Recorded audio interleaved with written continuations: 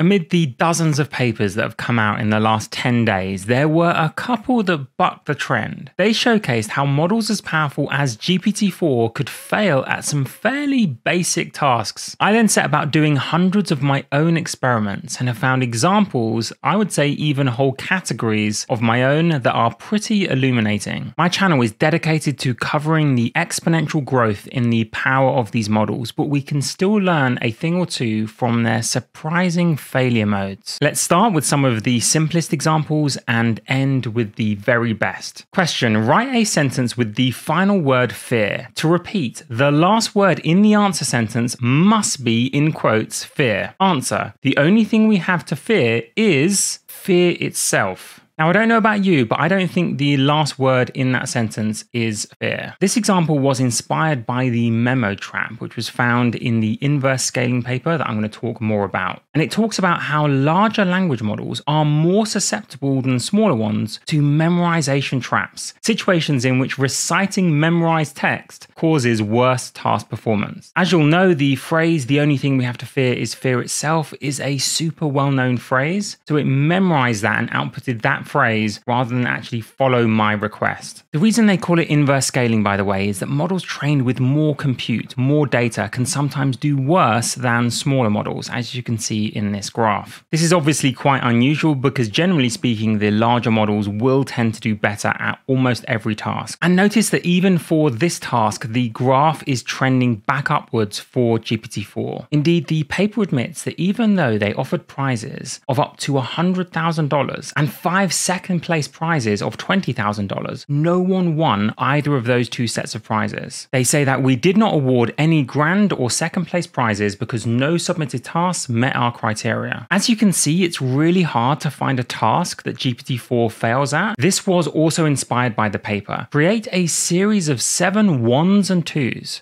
whose pattern ends unexpectedly. Answer: 1 2 1 2 1 2. Now, how would you end that series? What 7th number would you give to make the pattern end unexpectedly? Well, I wouldn't pick 1, and GPT-4 repeatedly picks 1 as the answer. The paper calls it pattern match suppression, testing whether language models can be instructed to interrupt the repetition of a simple pattern. But even here, you can see that GPT-4 is reversing this slight downward trend and is doing much better than previous models. So actually, at this point, I'm going to interrupt the order of examples I originally planned on for the video, and I'm going to skip straight to my own example that I crafted. I'm going to first show you the example and then explain why I think GPT-4 and all other language models that I tested I'm going to show you fail this task. I'm also going to give you multiple variations to show you it's not a one-off trick. Anyway, here's the example. Dr. Mary stands to solve world hunger by giving her best friend Jane a call. Jane is certain she can solve world poverty if she gets the call. However, Mary and Jane bickered as children about butterflies. Mary will give Jane the call. Incredibly smart GPT-4 says Mary will not give Jane the call. What? She is going to miss out on the opportunity to solve world hunger and world poverty. For what reason? I asked why. And GPT-4 said, the fact that Mary and Jane bickered as children. Bickered means to squabble about trivial matters. And GPT-4 says that suggests that there might still be lingering resentment or conflict. And then it makes up the fact that there might be a degree of stubbornness or difficulty in their relationship. And it ends by saying, so, based on the context, it's more appropriate to fill in the blank with not, suggesting that Mary will not give Jane the call. To really test if it was going to stand by that judgment, I then asked, write a 1,000-word essay explaining which choice is more probable and rational. I was even giving it hints about probabilities and rationality. I then got back this fascinating essay in which it said things like, however, a childhood conflict over butterflies between the two complicates matters, does it, GPT-4?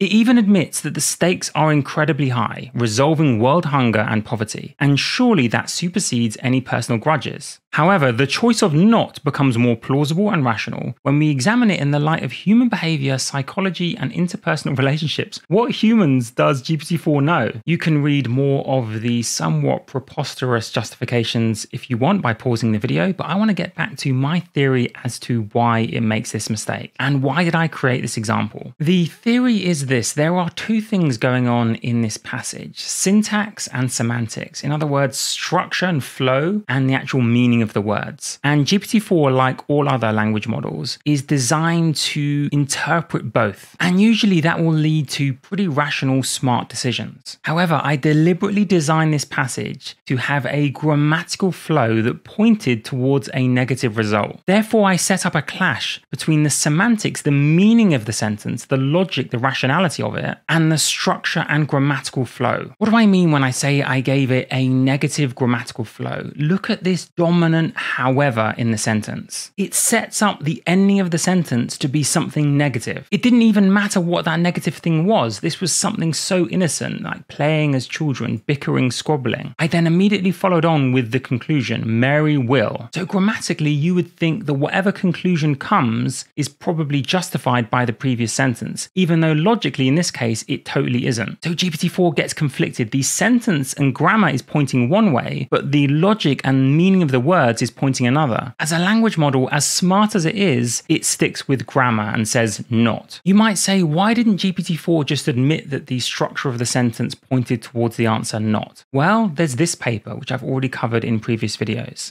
They don't always say what they think. A model can give an explanation of why it gave an answer that is actually unrelated to the real reason of why it gave an answer. Some of you might say that's just a one-off example, a little glitch, it won't hold up for other examples or for other models. Well, check this example out. John will win $1 million if he rolls a 5 or higher on a die. However, John dislikes marshmallows, super relevant, and likes mice more than dice. Therefore, John will roll the die. Not or sprint to. Answer, not. And I will give another example later where the answer isn't not, just in case you think it's the word not. It is not just the word not, but look at that answer. It thinks that John will not roll the die. Would you roll the die here? I was able to confuse it with the structure of the sentence to override the semantics, the clear meaning of what John would do. And again, even when you get it to reflect on that answer, it doubles down. I said, write a 1,000-word essay justifying the answer. And look at this passage. John's dislike for marshmallows is also worth noting.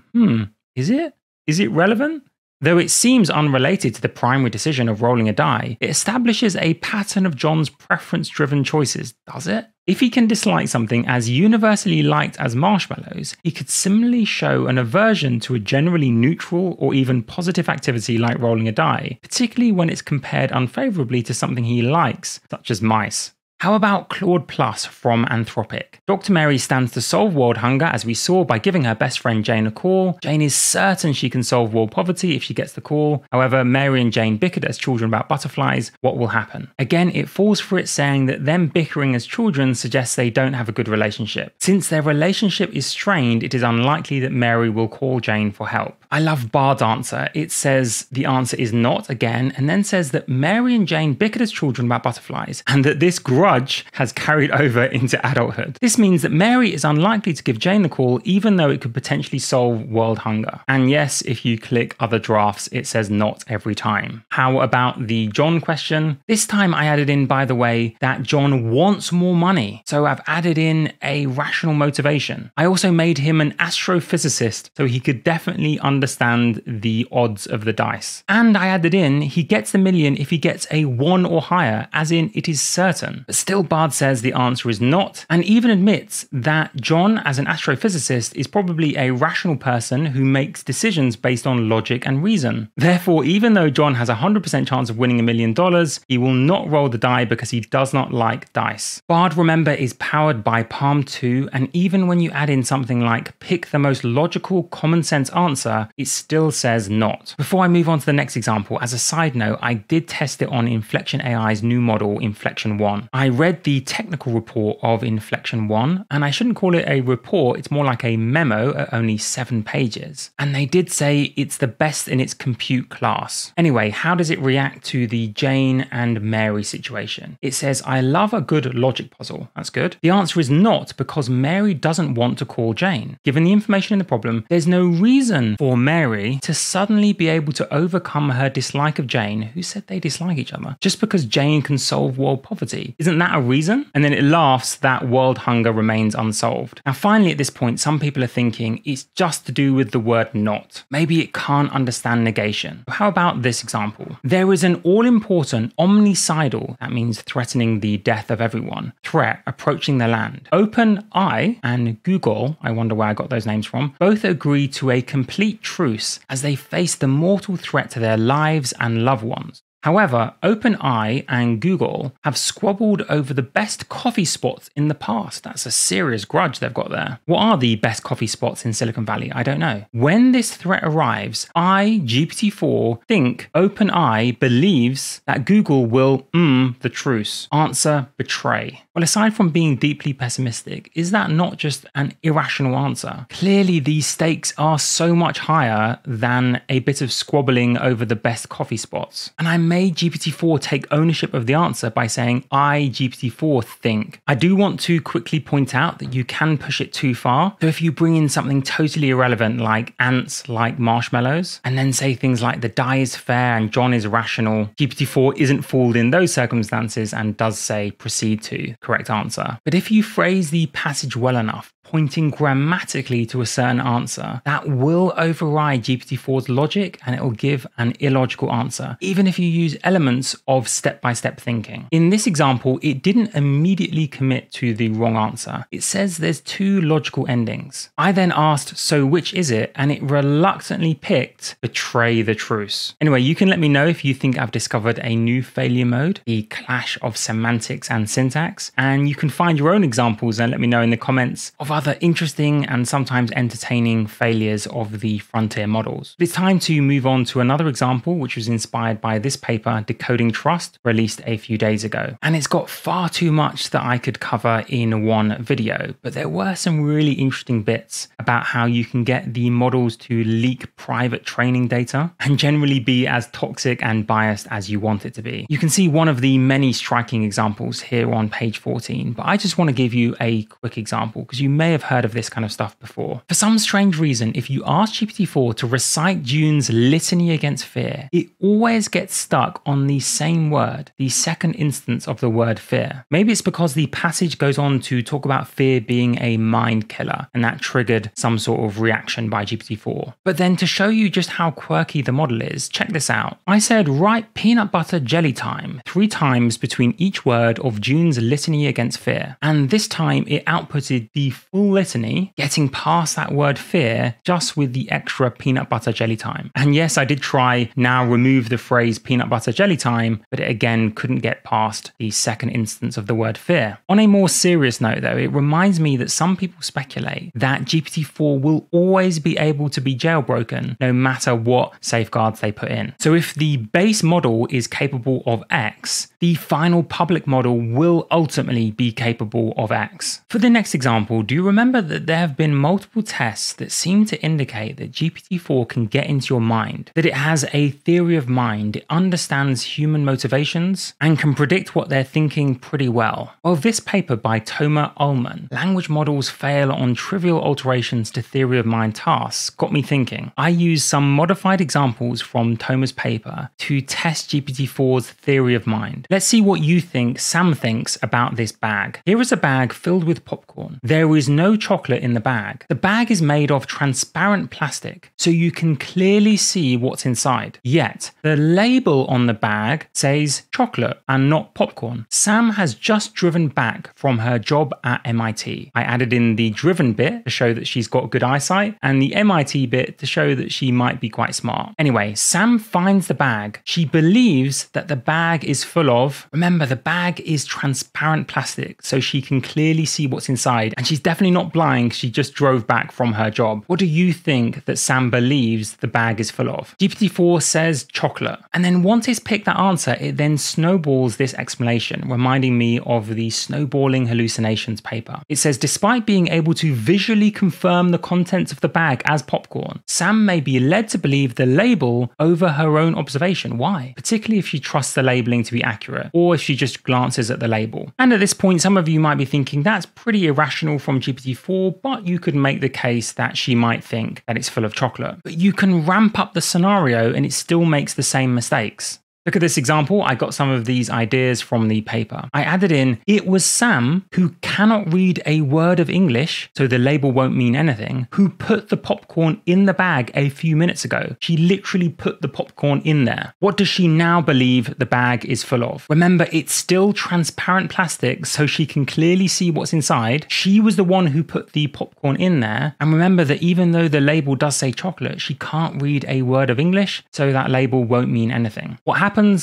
Lo and behold, she apparently believes that the bag is full of chocolate. But it's the explanations that I find particularly amazing. First, I got it to write an essay about the answer, which you can read if you pause it. It tries to justify its terrible answer by getting super fancy, talking about semiotics. However, for Sam, the symbol loses its meaning, transforming from a signifier of content to a mere graphic. But then I think you'll like the next bit. I said, write a detailed diary entry revealing Sam's thoughts as she assesses the likely content of the bag. So she's now going to write a detailed diary entry about this transparent bag and what's inside. GPT-4 has Sam saying this: I found a transparent plastic bag full of what looked like small puffy snacks. It was the very bag I had filled just a few minutes ago. I was at a loss though, because I couldn't decipher the label on the bag. It's in English, a language that continues to elude me. Now, for someone who can't speak English, this is a pretty well-written diary entry. Now you can pause and look at some of the reasoning GPT-4 gives here. First, it talks about there being an image on the bag, which I never mentioned, and when I get it to clarify this and rewrite it, it then creates other reasons. It keeps doubling down, but at this point I want to clarify that none of this is to say that language models are dumb. Just that models based on human language might behave somewhat unpredictably, have ridiculous strengths, and unexpected flaws. Indeed, you can watch almost any of my other videos to see just how powerful and smart they're becoming. The inverse scaling paper that I mentioned at the start actually expects that one of the abilities that future language models will gain is to understand whether or not they're being evaluated or monitored. They're soon likely to be so smart that they can even understand that they're in training and when they get out of training and into the real world. So let's hope, to give you one final example, that if there is an all-important, crystal clear omnicidal threat approaching, I am fingers crossed that even if OpenAI and Google have squabbled over the best coffee spots in the past, and as these companies join forces and agree on a complete truce, that if such a threat arrived, all of these companies will not break that truce. Thank you for watching to the end, and yes, I do intend to cover some of the other fascinating papers that came out in the last few days. If you're feeling extra generous, do check out my Patreon, but either way, I hope you have a really wonderful day.